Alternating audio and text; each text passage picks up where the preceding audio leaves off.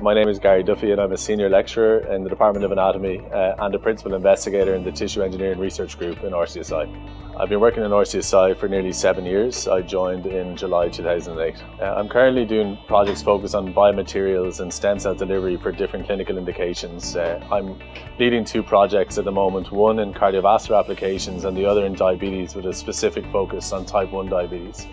And both projects are European projects that bring together 21 partners across 7 EU countries.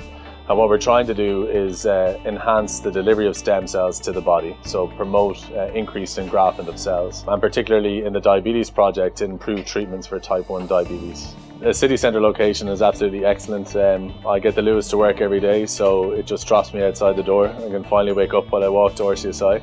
And then obviously access to other universities locally, so we do a lot of research in collaboration, so that locality it helps a lot.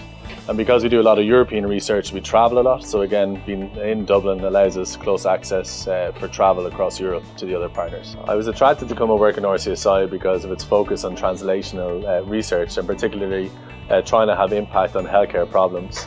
The work that I'm currently doing as part of the European project is definitely trying to improve on treatment of patients.